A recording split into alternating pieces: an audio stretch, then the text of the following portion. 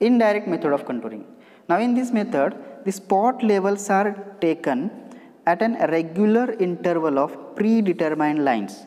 Okay, now whatever the area we have selected for the contouring, first of all we divide that area into the squares, rectangles, okay, and then we find, okay, then we find the spot levels. Okay, for example, if I consider this is the 30 meter square, okay, at each 30 meter length of that particular area I will take, okay, I will find the RL of that point.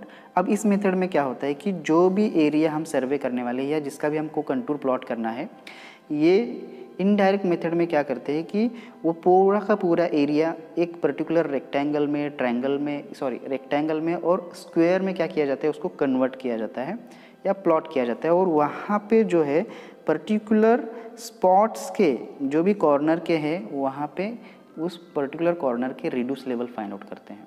Okay, और उसके बाद में bye interpolation method से contour का plotting किया जाता है plan के ऊपर। Okay, so indirect method is very less tedious and speedy as compare to direct method. मतलब अगर हमने डायरेक्ट मेथड को अगर कंपेयर किया तो इनडायरेक्ट मेथड ये बहुत ईजी है, सिंपल है और स्पीडी है as compare to direct method. So it is generally preferred on site.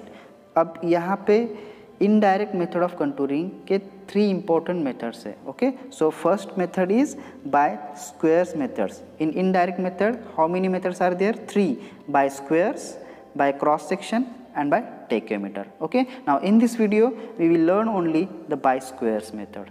Okay, so here if I consider the area like this and if I cover that area into the squares, अब एक particular area मैंने यहाँ पे consider किया है। अब इस area के ऊपर हमने क्या किया, इस total area को हमने squares में divide किया है। Okay, then if there is an point A, B, C, D, अब यहाँ पे एक पर्टिकुलर मैं क्या कर रहा हूँ, सिर्फ 4 ही पॉइंट सिलेक्ट कर रहा हूँ, ठीक है।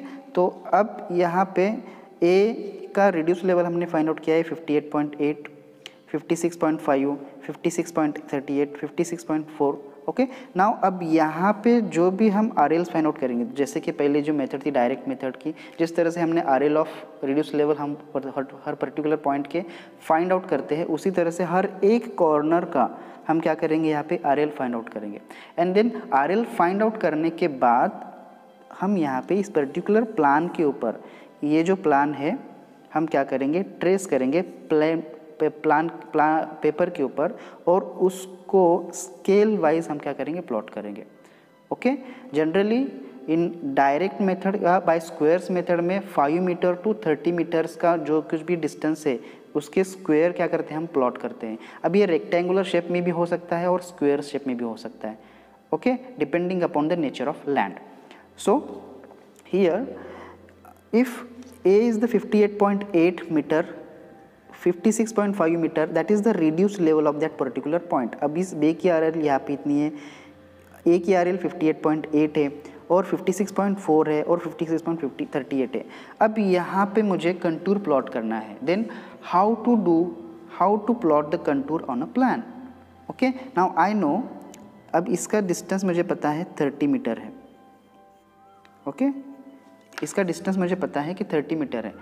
ओके, एट एक्चुअल में, और रिड्यूस लेवल ऑफ 58.8 एंड 56.5 इतना है। तो मैं क्या करूँगा कि इस पर्टिकुलर पॉइंट ए से यहाँ पे अब समझो कंटूर इंटरवल 1 मीटर है। देन 56 के बाद कौन सा कंटूर आता है, यहाँ पे 57 एक आता है, 57 के बाद 58 भी आता है, क्योंकि यहाँ पे 56.5 से लेके 58.8 तक, मतलब यहाँ पे 2 पॉइंट आपको मिलेंगे, एक 57 पॉइंट मिलेगा और 58 पॉइंट मिलेगा। सिमिलरली अगर यहाँ पे इस दोनों को कंपेयर किया तो यह 56.38 से शुरू हो रहा है और 58.8 तक है, मतलब यहाँ पे मैं 57 का भी प्लॉट कर सकता हूँ और 58 का भी प्लॉट कर सकता हूँ। ओके, अब ये प्लॉटिंग किस तरह से करना है कंटूर का प्लान के ऊपर, then we use one particular method of finding the value of contour. मतलब जो भी हम कंटूर यहाँ पे प्लॉट करते हैं कि उसकी डिस्टेंस यहाँ पे हमें प्लॉट करने के लिए हम एक फॉर्मूला यूज़ करते हैं, दैट इज़ कॉल्ड एज जो भी ये कंटूर हम प्लॉट करेंगे उस मेथड को कहते हैं इंटरपोलेशन मेथड। उस मेथड को क्या कहते हैं? Interpolation method. ओके, अब ये मेथड बहुत ही इंपॉर्टेंट है। ये आने वाले जो मेथड्स है जैसे कि bye squares, by cross section method है या बाय टेक्योमीटर मेथड है, इस मेथड के अंदर भी हम इसको यूटिलाइज करेंगे इंटरपोलेशन। तो यहाँ पे अच्छे से समझ के ले लीजिए। अगर मेरे को यहाँ पे 58.8 और 56.5, अब यहाँ से मुझे फ्रॉम पॉइंट ए से अगर मुझे 57 मीटर कंटूर को यहाँ पे क्या करना है? प्लॉट करना है। तो यहाँ पे मैं क्या करूँगा? यहाँ पे क्या करूँगा? Distance of 57 metre contour from ए।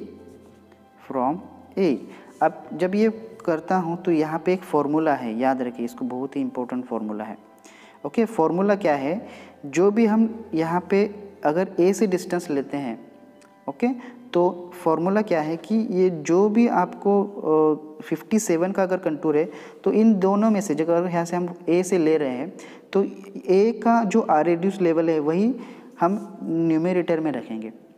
ठीक है, ए का RL और ये 57 मीटर का जो भी डिफरेंस है हमें ये न्यूमरेटर में रखना है। ठीक है, तो difference between the value of contour and the point A from where we need to find the distance, जहाँ से हमें डिस्टेंस फाइंड आउट करना है वो पर्टिकुलर RL। इन दोनों में से जो बिग वैल्यू है उसको हम पहले लिखेंगे, जैसे हमने क्या किया है 58.8 माइनस हम क्या करेंगे यहाँ पे 57।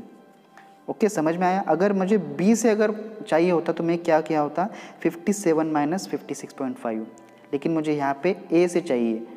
Okay, are you getting? Then divided by difference between these two points A and B, क्योंकि ये दोनों में से हम क्या करेंगे, इन दोनों के बीच में हमें उस पर्टिकुलर पॉइंट की RL पॉइंट की डिस्टेंस फाइंड आउट करना है। तो यहाँ पे हम क्या करेंगे 58.8 माइनस 56.5, ओके, इनटू डिस्टेंस। अब ये कितना डिस्टेंस है? 30 मीटर है, तो यहाँ पे हमने 30 ले लिया। ओके, तो कैलकुलेटर लेंगे, कैलकुलेटर से ये सारे वैल्यूज़ को हम क्या करेंगे? कैलकुलेट करेंगे। तो यहाँ पे किस तरह से पुटअप करना है देखें, यहाँ पे 58.8 minus 57, okay, divided by 58.8 minus 56.5, okay, इसको यहाँ पे 0.78 आ गया इनटू, अब यहाँ पे जो 30 मीटर, क्योंकि ये स्क्वायर का डिस्टेंस जो है टोटल 30 मीटर बाय 30 मीटर का स्क्वायर है, तो यहाँ पे हम क्या करेंगे, इस डिस्टेंस को क्या करेंगे, मल्टीप्लाई करेंगे इनटू 30। तो यहाँ पे आता है 23.47। अब ये 23.47 ये क्या हुआ? डिस्टेंस हुआ पॉइंट ए से। अब इसको क्या करेंगे हम? स्केल वाइज इसको क्या करेंगे, यहाँ पे प्लॉट करेंगे। फॉर एग्जांपल ये वाला पॉइंट अगर 23.47 है और ये वाला पॉइंट यहाँ पे कहीं तो आ गया, यहाँ पे हम क्या करेंगे, उसको मार्क करेंगे, मतलब ये वाला पॉइंट कितना हो गया? 27 वाला कंटूर हो गया। ओके, सिमिलरली अगर डिस्टेंस हमें फाइंड आउट करना है, डिस्टेंस ऑफ 58 मीटर कंटूर का हमें प्लॉट करना है, सिमिलरली फ्रॉम ए से ही करना है। सिमिलरली हम क्या करेंगे फिर 58.8 minus 58 divided by 58.8 minus 56.5 into 30। Okay, सिर्फ यहाँ पे हम क्या करेंगे, इस 58.8 की जगह पे हम यहाँ पे क्या करते हैं 58 करते हैं, और ये जैसा कि जैसा यहाँ पे डिफरेंस है वही वैसा है, उसको इक्वल करेंगे एंड इनटू 30 करेंगे। तो यहाँ पे वैल्यू आ रही है 10.43। ओके, 10.43, ठीक है। तो ये 10.43 यहाँ से फ्रॉम ए से यहाँ पे हमने किया, तो ये 10.43 यहाँ पे हमने अप्रोक्सीमेटली ले लिया, ठीक है, यहाँ से डिस्टेंस। अभी ये जो भी प्लॉटिंग करेंगे प्लान के ऊपर वो स्केल को कन्वर्ट करके करेंगे, ठीक है। तो यहाँ पे जो वैल्यू आई है 20। सिमिलरली अब यहाँ पे भी पॉइंट्स है 56.38, 58.8। अब मैं फिर डायरेक्टली क्या करता हूँ, इसको पॉइंट करता हूँ। अगर पॉइंट ए से मुझे चाहिए 57 का कंटूर, तो मैं क्या करूँगा 58.8 माइनस 57 चाहिए, 57 डिवाइडेड बाय इन दोनों का डिफरेंस 58.8 माइनस 56.38, ओके, और इनटू ये जो डिस्टेंस है, ठीक है, इसको हमने समझो कंसिडर किया 30 है, तो यहाँ पे क्या करूँगा मैं 30 है, 22.31, तो ये यहाँ से कितना है अप्रोक्सीमेटली यहाँ तक है। Got it. तो ये जो पॉइंट मिला ये भी 27 का है, ये भी 27 का है, तो इसको क्या करेंगे हम, जो भी इस तरह से हम क्या करेंगे, इस पर्टिकुलर दोनों पॉइंट को हम कनेक्ट करेंगे और यहाँ पे हमने लिखा इसको 27 और इसको यहाँ पे हमने लिखा 27, ओके। मतलब ये जो इंडिकेट कर रहा है 27 मतलब ये जो पर्टिकुलर लाइन है जिसके ऊपर सब सारे पॉइंट्स है वो 27 मीटर के हैं पर्टिकुलर डेटम से।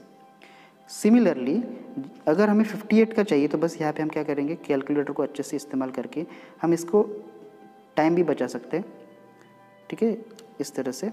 तो यहाँ पे फिर से हमें आ रहा है 30 किया 9.91, मतलब ये यहाँ से फ्रॉम ए से जो भी कर रहे हैं हम फ्रॉम ए से कर रहे हैं, तो यहाँ से इतना आ रहा है, इतना ले लिया, ओके। सो यहाँ पे ये दो पॉइंट को हमने क्या किया है, थोड़ा सा जो भी है फ्री हैंड से हमने क्या किया, इसको बना दिया। तो ये 28 यहाँ पे आ गया और ये 28 आ, okay. So in this way, sorry यहाँ पे 57 है, माफ़ करिए 57 एंड दिस इज 58, ओके 58, ये 58 का कंटूर है और ये 57 का कंटूर है, okay, got it. So in this way आप ये पूरा का पूरा होल एरिया जो है ये क्या कर सकते हैं, कंटूर से प्लॉट कर सकते हैं, got it. So in this way you can do the direct method, okay, you can do indirect method by using by squares method, got it. अब ये मेथड कहाँ पे इस्तेमाल होती है, जब एरिया, जो भी हम एरिया का सर्वे करते हैं, अगर वो एरिया स्मॉल होगा या जिसका ग्राउंड का नेचर थोड़ा अंडुलेटिंग होगा, उसी जगह पे हम यहाँ पे ये बाय स्क्वायर्स मेथड जो है इफ़ेक्टिवली इस्तेमाल कर सकते हैं, got it. So this is all about the by squares methods. Next method या नेक्स्ट वीडियो में हम क्या करेंगे, बाय क्रॉस सेक्शनिंग मेथड देखेंगे, ओके। तब तक अपना ख्याल रखें, धन्यवाद।